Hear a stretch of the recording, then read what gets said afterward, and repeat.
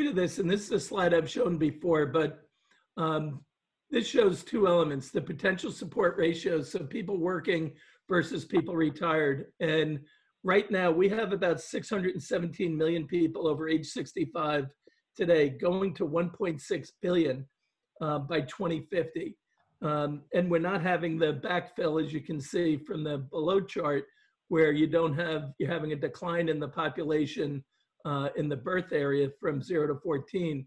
So what we're seeing is greater demands on the system in two forms.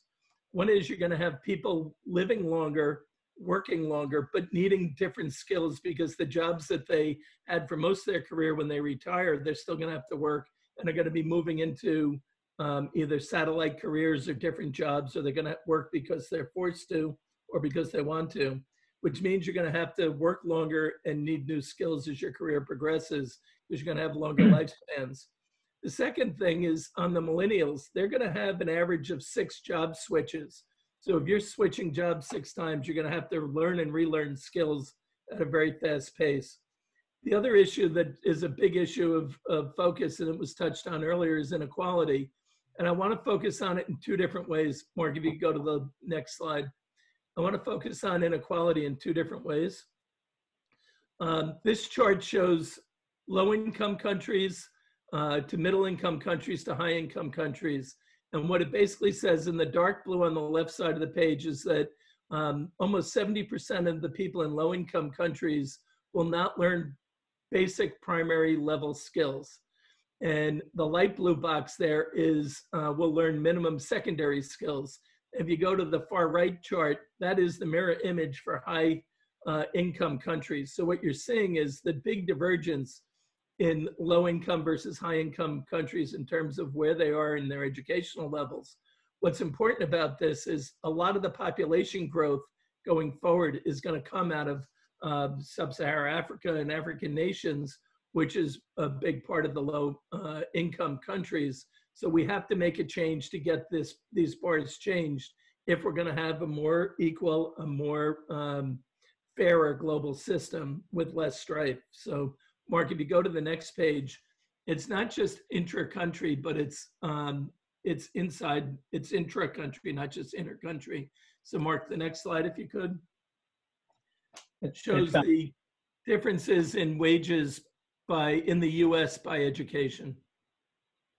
And just to give you the short version of this, the difference between a no high school diploma and a bachelor's degree is twice the earnings. The difference between that and a advanced degree is almost 3 times the earnings on a weekly basis. So critical that we get the education levels up and make the system fairer across the board.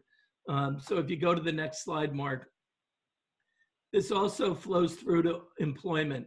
And this looks at the peak of employment in 2010 versus today. And it looks at it for no high school degree, some college, and college degree or higher. So this just reinforces how critical education is to the whole system. And then Mark, if we just go to the last slide, I'm gonna just cut through this quickly. 3 things you really need to know about how we see the world going forward, and I think the challenge for educators in our educational system.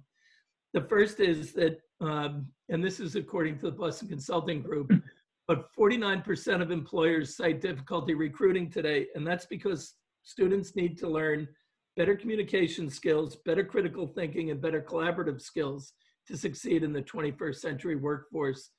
And the other key element is that 85% of the jobs that students are learning, that today's learners will be doing in 2030 have not yet been invented. And that goes back to the technological advances. So we focus on these 3 areas of technology, demographics, and inequality as the solution, as the problems that we have to solve for going forward. And as Nelson Mandela said, education is the most powerful weapon which you can use to change the world. We believe that's the case, but we're going to have to go through a lot of change and redirect spending. That's not a problem in the US because we spend more than anyone else does, or almost as much as anyone else does, but we have to spend it better. And I'm anxious to hear from the panelists as to how they're going to take us to the next level to fix this problem. So thanks, Mark. Sorry for the technology problem. No, no, I told you I would have these slides by backup, but I didn't actually want you to use me. But anyhow. That makes two of us. Lisa, come join us and share your perspectives. Good morning. Hello, everyone. I hope everyone's doing well. I'm also going to show my screen. I have just a couple slides that I want to show. Give me one sure. here. I'll stop sharing. Okay, thank you. Good to see you, Lisa. Good to see you too, Mark. Let me just get this up. So I'll just say this. I'm Lisa Coleman. I work at New York University. I've been at New York University for about 2.5 years, and I am the Senior Vice President for Global Inclusion and Strategic Innovation. I have done this work for a number of years, including some work at Harvard University, and I was there for almost 8 years.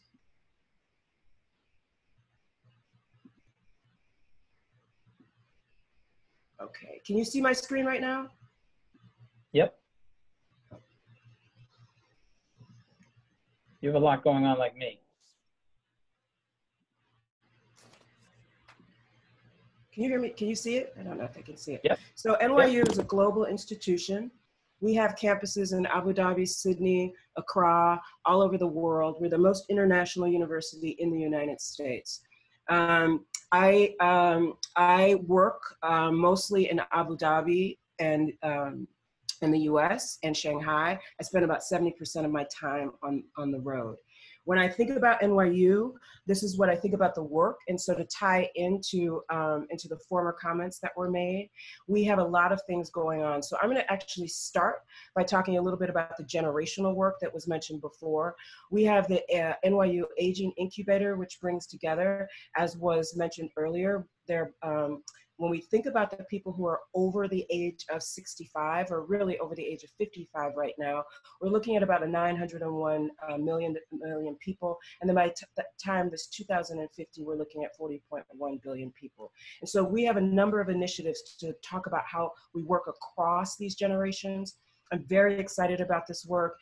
We've actually piggybacked on something called Teen Years, which is Teen Years Educating Adults around digital inclusion.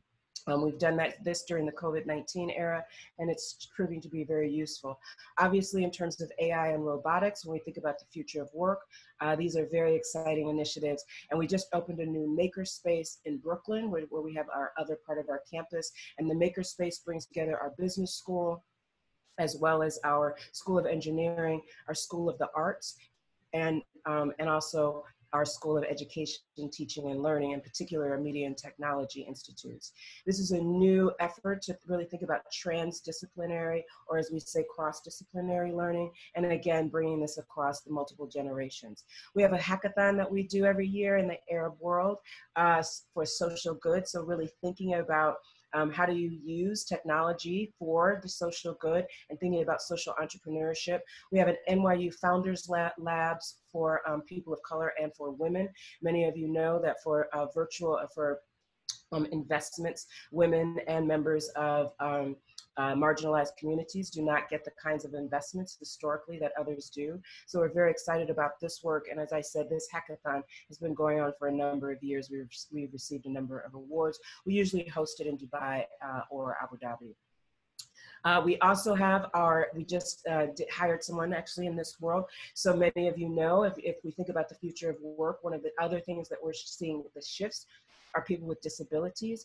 And as it doesn't matter if you're old or young, and so thinking about neurodiversity. And so we have a new labs at NYU. We're very excited working with people on the autism and Asperger's continuum. Many of you know places like Home Depot and other companies. SAP, which is a big, large company, has also found that people who work in these areas are actually who have these kinds of quote unquote disabilities really are assets, and those assets actually help build things like algorithms and all kinds of things in the technology spaces. We also, as was mentioned earlier, we know the changes in retirement. The other thing that's happening is women are living longer. So we have a new initiative at NYU looking at women and the ratification of the 19th Amendment, which is this year, 2020. 100 years, the centennial, so taking a look at that. And then it was, as mentioned earlier, we have a number of initiatives focusing on inequality, racism, and other things in that area. So when I think about the future of education, and particularly higher education, as I said, I've worked at NYU, Harvard, Tufts, the College of Worcester, Ohio State, City University of New York. I've really worked across the public and private sphere of higher education. And so when I think about it, I just think there's so many amazing opportunities. When we think about Generation Z, and I'll end with this, Generation Z are the people in college now. Everybody thinks they're millennials, but they're not. Millennials are older. They are already having children. And their children are the alphas often, and the alphas are those 10-year-olds giving speeches. So one of the reasons I stay in higher education is because I'm super excited about the possibilities of entrepreneurship, of innovation, of technology, of the future. These are the most diverse generations in history. They will be the most educated. And so they are what I'm resting my hope on. Thanks so much. Thank you, Lisa. I'm sure there'll be lots of questions. If so, I want to put all the spectrum of the themes on the table, and then we'll have this interactive discussion. Is my screen back on? I'll put it on. There we go. So next, Eric Lindberg, can you just share your perspective? Particularly, I know you could share 25 perspectives, but if you could just focus on what you're doing in the prison system, I think that would be very useful. Yeah, Mark, and if you don't mind, and I'll try to, by the way, you're on my screen, so start waving if I filibuster too long, because you know that I'll take the remaining hour to talk about 7 education topics. Real quick, Mark, I'll come back to the prison topic towards the end of this comment, because I actually want to react to a couple things that Stephen and Lisa said, and also point out Kathleen Brown is asking, I think, a great question in the comments section for folks to consider if you haven't seen that. I'll make two general comments about the state of higher ed today, like major issues I think facing everybody. And we didn't directly hit this. I heard it the other day.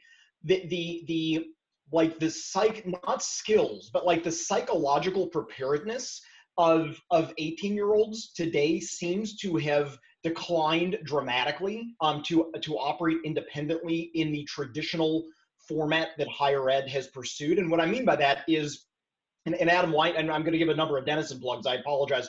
Adam Weinberg has described this in varying ways, like really more succinctly than I can, but that we've sort of like beaten the resilience out of young people in a way that hands off a whole host of problems, mental health and simply being durable enough.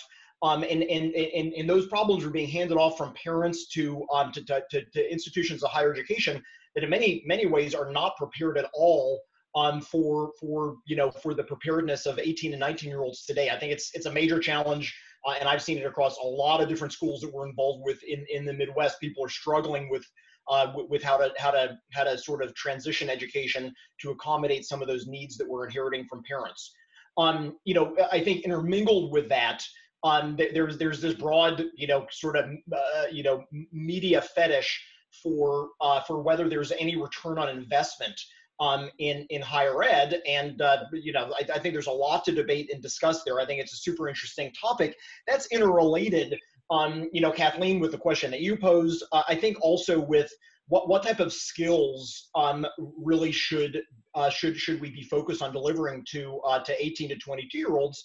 And I'll point to Denison, I think, as being actually extremely innovative in aggressively engaging from the very beginning of the college experience today in preparing students with career skills. And we're working on something now at Denison that I think is a huge light year leap forward from even where Denison is today. And I think this need to be not even thinking about career skills in the Career Services Center, but from the first moment that a student is engaging with an institute of higher education, how are you thinking about developing all of the human skills, the emotional intelligence skills, the practical skills, the long-term thinking skills, while you have contact over a four-year period, so that we're able to sort of help transform and open the mind of that person so they can enter society in a way that is productive and valuable to employers, but that also creates like life success and happiness and wealth generation for themselves over time.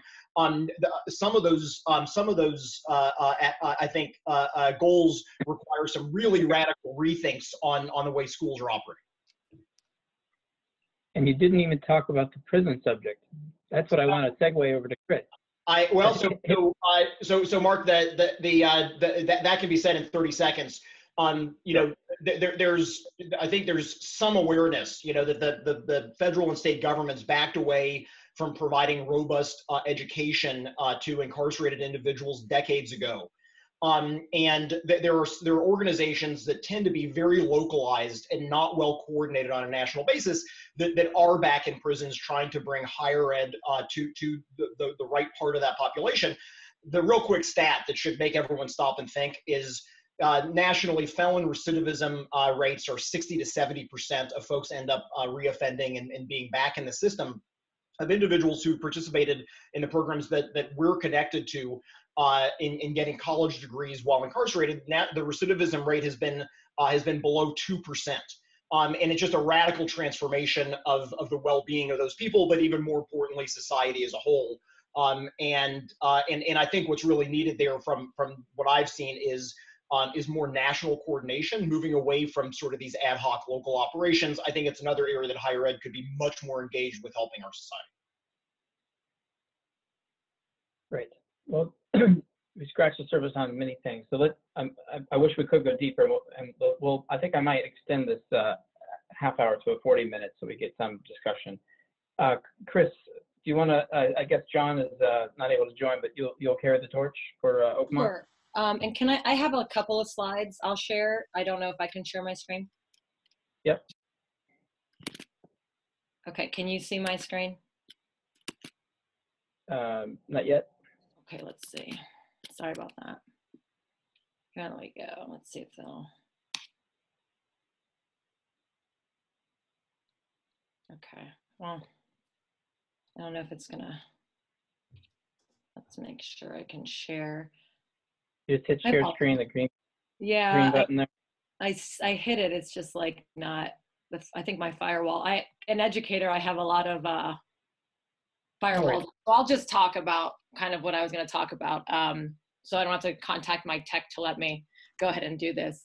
Hi, I'm Chris Scalisi-Worrell, and I will let you know I am a former Opportunity Youth, and I'll talk about those here shortly. I grew up in the Youngstown, Warren area, and the child of immigrants and people that did not go to college but went into career technical education. My father was an electrician. And so that kind of frames my passion for school choice, specifically dropout students. So charter schools across the country have existed since about 1991. And that was in Minnesota where the first charter law was written. And now 45 states, including the District of Columbia, have charter schools.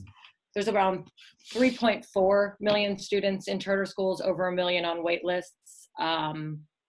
And I'm going to go kind of now, instead of talking about the whole charter sector as a whole, I'm going to talk specifically about dropout recovery because I think that segues appropriately here.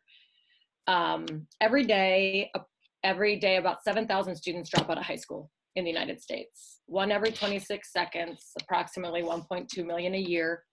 We also have 4.6 million, what we consider opportunity youth, which are students that are between the ages of 15 and 24 that are not engaged in any meaningful work, education. They're either out on the street, they're at home, they're watching children that they have or their parents have. And we know that high school dropouts make 200,000 plus less, like was spoken about before with Mr. Burke, than their peers. And that's just peers who finish high school. And then we also know that about 75% of crimes committed are committed by high school dropouts. So it's a huge issue. And so Oakmont Education, I joined Oakmont 2 years ago. I've been in this space of just specifically dropout recovery and charters since around 2002. We serve around 3,000 students in 13 buildings. Our average student is 18 years old, reads at a 4th grade level. When they come to us, have attended 4 schools, high schools before coming. and have only around 4 credits towards their 20 credits needed to graduate. So you have, in essence, an almost 19-year-old that is a freshman. So you can't be 19 and go into a public district and sit with 14-year-olds in that class and feel like you're okay. It's damaging emotionally. It's also very difficult for those students. So by the time they get to us, we have to kind of triage the loss. And so we need to make sure that their emotional well-being is taken care of, and we kind of connect them with all the wraparound services that they need. But I think the most critical component for our students and for students across the country with regards to dropout prevention and recovery is we are entirely career technical and workforce development. So when we bring a student in and they come to us, we kind of tourniquet that issue that they have, and we try to help them bridge those gaps, but we also get them involved in one of the career tracks. And it doesn't mean that they're necessarily going to stay. Like if we put them in the healthcare or the construction or the manufacturing, in 20 years, they might not be there. However, we do work with business partners that want to build a pipeline of students, urban students that can stay and live and contribute to where they are. So these kids are now gaining their credits towards graduation. And in essence, at the same time, we're using almost a glide slope so that we don't give them the credentials before they graduate.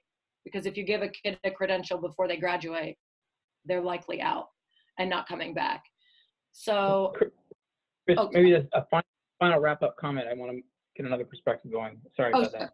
Oh, no, that's okay. So I just think it's really interesting, you know, with regards to dropouts, we do all this work across the country, and we do it at around 63% of funding as our traditional counterparts. So there are things that are working pretty well, and I think we could do a lot more if people knew what people were doing out there to help students like this that really nobody else wants to take the time to help. So thanks again. Thank you. And I, for one, have been caught up, and I guess there's some myths and truths and myths to charter schools and issues around them. So this has been useful to learn about your perspective. Greg, can I ask you to sort of weigh in what you're seeing? You have to unmute yourself, though. Unmute, Greg. Yeah, there you and let me see if I can share a slide here real quickly. Somebody else is still Anyway, let me jump in. I started out as a teacher in New York City at Martin Luther King High School, went from there to a national reform organization called the National Academy Foundation, which was started by Sandy Weil of Citigroup back in the 80s to try and channel more minority students into back offices in Wall Street. Got to see 50 states and the high school environment there. Did some work with the Gates Foundation as trying to change the high school model in the country, and ended up working for Mike Bloomberg and Joel Klein in New York City, where I oversaw all of the vocational schools in New York City, trying to envision a different path to the skills challenge that we're all talking about here. What's remarkable to me in listening to this conversation, and I know I'm new to the group, is it pretty much parallels the entire education to skills to workforce conversation of the last 30 or 40 years. We've been having this same conversation since I was bar mitzvahed in 1983, when the Nation at Risk report came out, that really talked about how unprepared we were and how our schools had begun to fail for a whole variety of reasons. And we started this much larger narrative about schools failing, businesses' needs not being met, and economic growth was going to be constrained as a result, at least in the narrow context of the United States. And when we bothered to pick our heads up and look internationally, we saw that those same patterns of inequity were playing out on a global scale, and exactly the slides that Stephen showed earlier to kick us off. Let me see if I can share this one slide right now. Currently, I read an organization called Pencil. We're a nonprofit in New York City that makes it easy for the business community. Makes it easy for the business community to connect with the public schools. But New York City is really a laboratory for the larger education challenge across the United States. 1 in every 300 Americans goes to public school in New York City, 1.1 million out of about 320 million. So we see all the challenges and all the opportunities. And as you're thinking about this conversation about education, I would draw your attention to the slide, differentiate between education broadly and schooling. And we often equate the two, but schooling occupies most of our conversation, at least here in the United States, when we say education. And this carries through. Our schools meet 4 basic functional needs. They're custodial. Think about every parent right now struggling to educate their kids and have to take care of them from 8 in the morning until 3 in the afternoon and get their work done and participate in Zoom calls. Mark, I hope your birthday party went well yesterday, but the prep call, we got interrupted, and that is really the intersection of this custodial function that we used to rely on schools for, but now that we're all locked at home, we're finding other ways to do that. We live in a modern society. We expect schools to help develop our kids into modern human beings that can navigate society and do all the things that are necessary. It's why we don't let them out of school until they're adults. Just a wrap-up comment, sorry. Yep.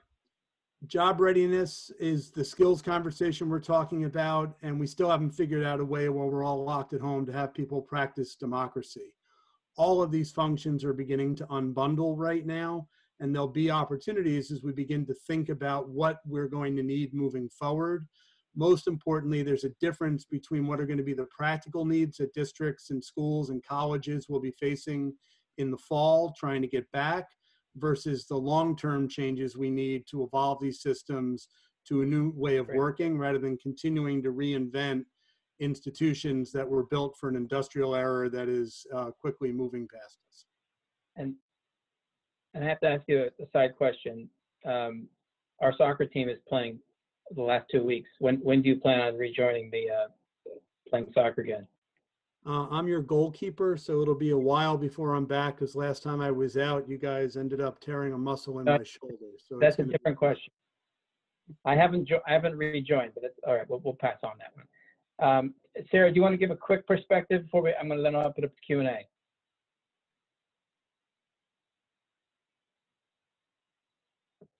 You're muted, Sarah. Can you hear me now? Yep, you're good. Okay. What I'm going to do is I'm not going to show my slides. What a break. And I want to, I want to kind of get real about education. It's about human beings, and it's about people, and it's about compassion. And I agree with everything everybody has said. And I just want to share, I used to work as the legislative analyst for education in the New York State Senate. I wrote legislation, I did policy. At the end of the day, I realized where it really mattered is who's actually touching the students in the classroom.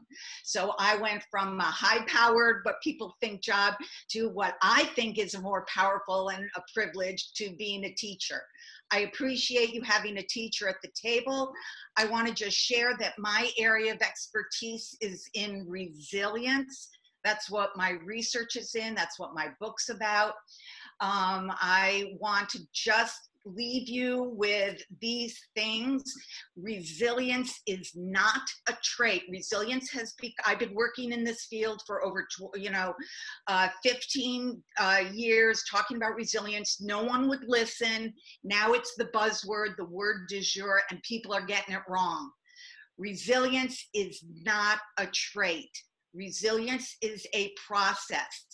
The wrong question is, does a student or does an individual, are they resilient? That's the wrong question. The question is, everybody has the capacity. We have to say, what can we do to tap someone's resilience? And my work is all about the research, what is behind the theories of resilience. And I've brought resilience to schools, to businesses. And the other thing I want to share, I've got so much, but I want to share, I want to share one more thing. My thing that I want to share is, this is about investing, funding. Please don't forget the schools and the teachers. There are so many opportunities out there to look for investing with teachers and schools and students. And students aren't high risk. The environments they come from are high-risk environments. Students themselves are not high risk. The environments they come from. Okay, I'm off my soapbox. No, all good, thank you. All right, well, listen, we had a range of perspectives. We're gonna open it for a few questions or comments. But you know, obviously what we fit this, what really should have been a deep dive for 90 minutes into a briefing. You can thank me or blame me for that. So let it be a catalyst for such a deep dive. Any questions in the meantime?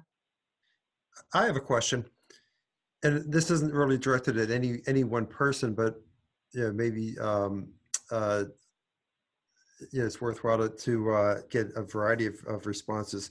You know, given the current environment and the uncertainty around schools, college campuses, and what's happening in middle schools and high schools, do we see a big impact on the quality of education among the haves and have-nots, people who are able to afford better equipment, better computers, the higher economically advantaged neighborhoods versus the lower economically advantaged neighborhoods, and what is the impact going forward of losing a year, 2 years of that as we look forward 5, 10 years from now?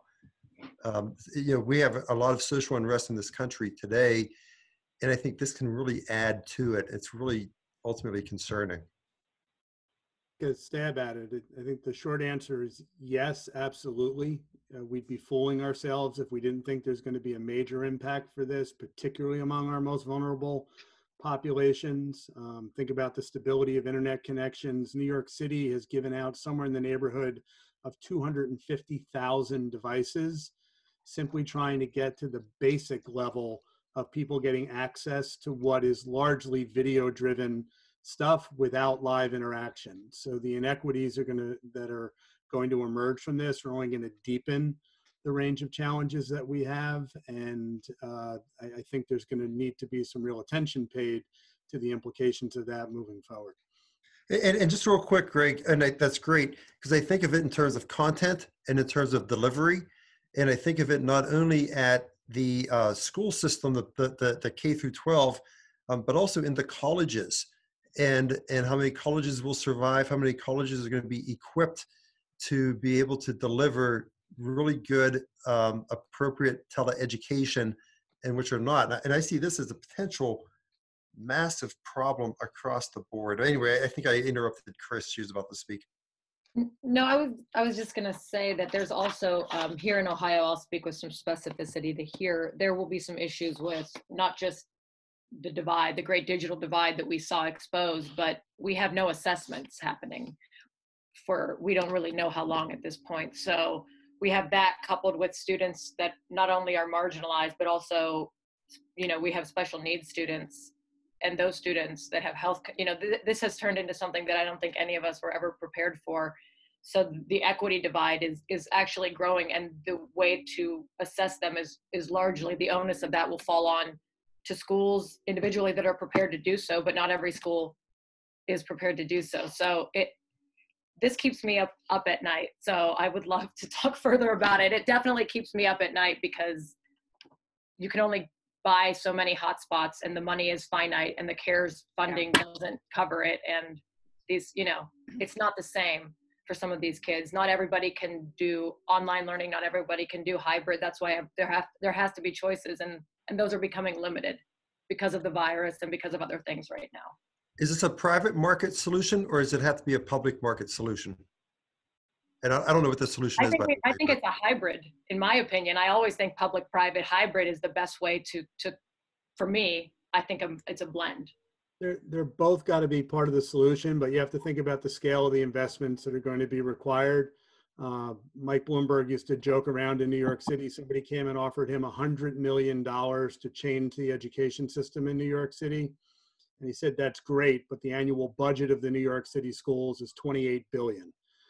So ultimately, there might be a role to play for private investment in terms of innovation, showing models, showing paths to that new system.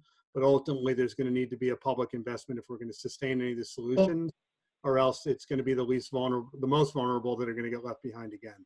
So, Greg, on New York City schools, if I can just ask, I mean, New York itself has a huge deficit. You know, they're cutting the arts to the bone. They're cutting. How does it deal with education? I mean, there's cuts there. The education budget had grown, and there's a lot. I mean, look, I've got a perspective from the prior administration. There's a lot of fluff put back in the budget that's now going to have to be cut. That's probably not necessary. But ultimately, the challenge you have is that the system's just not designed to work the way it's going to be asked to work. You're only going to be able to have 9 kids in a class at one time. Kids are going to be going once every 3 days. 20% of the teachers and 20% of the kids are probably going to opt out for virtual learning to begin with. That's just not what this system was designed to do. So the money is one of the challenges, but the practical reality of delivering schooling in this environment is going to be challenged at its core, even if all the money in the world was available. I'd like to say one other thing about all this, and I mentioned it yesterday, and that is we have a habit in education of putting money somewhere and then expecting radical change immediately when through school, whether it be an evaluation process or scores. And those of us who have been in the classrooms know that education change has a window of 3 to 5 years. And so I would like to invite people, when they are investing in schools, to do it for a term, not just an overnight, did it happen and work in 1 year. I think it's really important to provide a window to see how change occurs over time. That happens over and over in education. We want something to happen overnight, and it doesn't. Except the only thing that happened overnight is teachers went online. Kudos to teachers, whether they could do it or not, and they provided for their students. Hey, Mark, it's Rob Colorini. I have just a quick different question. I think in the NYU presentation, they were good to bring up some of the international aspects. I think now you've got, in dealing with COVID recovery on some of the immigration issues and just some of the policy issues of these international students. One of the good things of 360 is, we've been able to connect, with, different continents. But does anyone of the panelists have comments on the loss of the international exchange experience with the students, the professors, the community? And this could be maybe at least at the college level or further down to the younger students. I don't know if Lisa's on. She had technical difficulties. I did read today that if you're online only, the students lose their visa with this administration. But well, they're getting kind of deported, I think, as well. They're getting deported back to their countries if it is an online basis. Well, I think there's another complexity to this, and it's simple. It's the time zone change. So you're going to have a class at 9 o'clock in the morning or 2 o'clock in the afternoon in New York, and somebody from Asia is going to be taking that class at 9 p.m. or 2 a.m. if they want, an online real experience. And how realistic is online courses taught live if you have, considering the time zones? And then if you say, well, we're going to have PDF versions, tuitions start to come down, because why are you paying the same amount of money for a PDF version as for a live professor? I think the implications are significant. I think, and then colleges will be losing tremendous amounts of money by having having an economic structure that has a high fixed cost associated with housing 10, 20,000 students that they're not going to be getting, but they're still going to have the expenses. I think the jury's out. The question is, all hands on to get a vaccine to try and return to normal, because we're not equipped at all to deal with the radical changes that are happening to us right now. I can add one thing too. On the international front, particularly in Asia. Oh, can you hear me? Good. Yep. Particularly in Asia, like there's also security and technology challenges too, for particularly in China, for students to actually access some of the data. It's restricted. So there are challenges there. I don't know how the schools are going to work that out. The other thing that I was going to mention is that I think with college students, and this is just my own thought, this is nothing I'm getting from Denison, but I was speaking to a friend of mine in New York who works in banking in New York recently, and he does a lot of hiring, and he said they're already starting to question how they're going to hire out of the classes that are graduating in the next year or two who have had a fair amount of remote learning, and how they're going to assess whether these students have the same quality education that students in the past have had. And so I think that's just something that could become a bigger problem as next year's graduates. I mean, this year's graduates are just kind of stuck in a bad job market. But I think going forward, as you have kids who have done more and more remote learning, employers are going to want to really be digging in to figure out who did it well and who didn't, and questioning how good was the education these kids have gotten at the college level. Maybe they'll be better prepared for remote work. And I think you actually bring up a really interesting idea around mentorship. I've heard the referral to close mentorship, and the fact is that more than ever, there is a need/opportunity to really work with the students individually as they move through these periods of transition, even more so than in the past. So it really sort of is suggesting, developing more commitment around the idea of whether it's training, communicating information, sharing ideas of best practices, and maybe even developing process around connecting earlier and better from a mentorship perspective. Is there any concern about the socialization of even younger children? I've met a couple recently whose 9-month-old has never seen another child. And if you extrapolate that outwards, what does that mean for groups of young kids who may be seriously under-socialized by the time they return to school? Tora, you're in the exact direction I was headed to my initial question, because I think if you're talking about preparing executives or just even entry-level folks into the multinationals, and you run into this phase where they haven't had as much exposure to international students or professors or the like, they come out with sort of less competitive than, let's say, folks just 2 years ago. So, but that's an interesting point at the younger age on the socialization side. I'd like to I'd like to comment on that. And this is, I have some interesting experiences regarding socialization of children. I taught 3rd and 4th grade in a gifted and talented homogeneous classroom. I was forced to do that by my principal. And I'm going to just put it out there and let you know that some of the most difficult socialization skills came from those students, the gifted and talented. They wanted to focus in their own world. They weren't collaborative. Their parents put stress on them.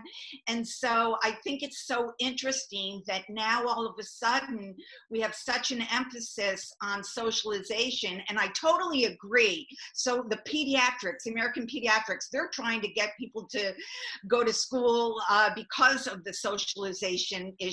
So I understand that. But there's also an issue that I wonder, are kids going to start being afraid of adults when they're not supposed to go near adults? It's like, I wonder how our little ones in preschool, if they're going to start being afraid. And I'm saddened by the fact that we can't give hugs to kids. And you tell me how you're going to get a room of 30 or 9 kids even to not want to hug a teacher. And try teaching preschool with masks. Socialization is going to be an issue for sure. So I've got a 4-year-old, an 11-year-old, and a 15-year-old. So I know this how this is playing out, at least at those levels. But what's interesting, and I take these points, April 30th, it seems like an eternity ago, President Weinberg from Denison was pointing out a few things as we did our industry review. And he will be back. We are going to do, on July 30, there will be an education breakout. We're going to move into breakouts now, and you can continue in this education subject breakout, or you can join one, that relates to your alumni. And just given the